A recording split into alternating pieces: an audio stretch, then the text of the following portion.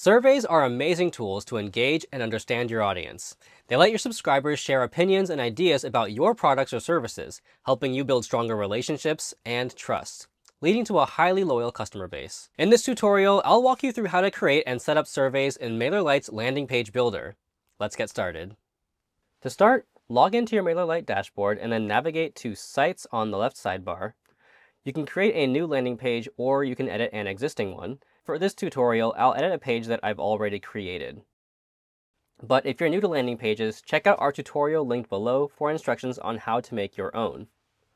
Once you're inside the editor, go ahead and scroll down to where you'd like to add your survey, and then go to the Sections tab on the left sidebar, find Interactive, and then drag in the survey to where you'd like it to go.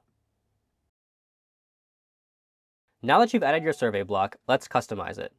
Click into the survey block to show the settings icon, and then click on it to open the settings window, where you'll see Content and Rules. Here's where you'll be able to add your survey questions. You can choose from 9 different questions when you click the Add a Question button. You'll want to end your survey with an outro to let participants know that the survey is complete. Now, if you want to customize your questions, there are a couple ways that you can do this. For multiple choice, you'll want to edit the selections directly within the pop-up window. However, for some content, you'll want to click onto the question. You can edit it directly in the landing page designer, the same way that you would any other section.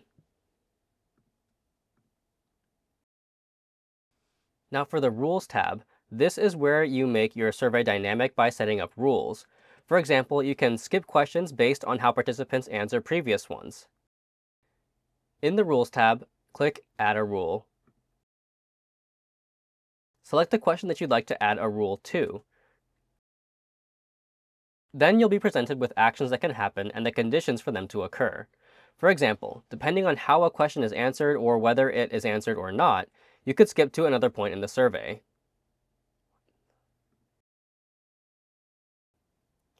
When you're done, click Save.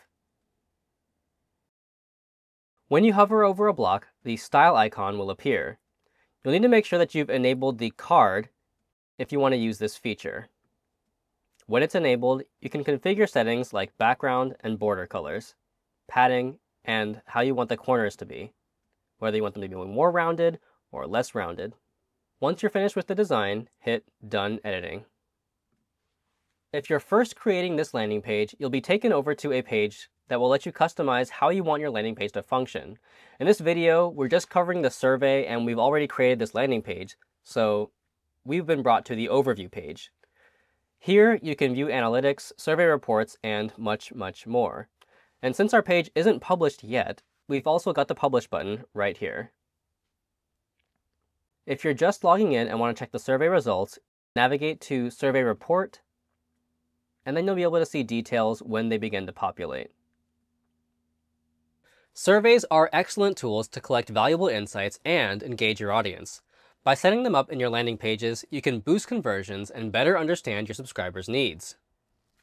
Thanks for watching, and remember to subscribe for more of the best tips in email marketing.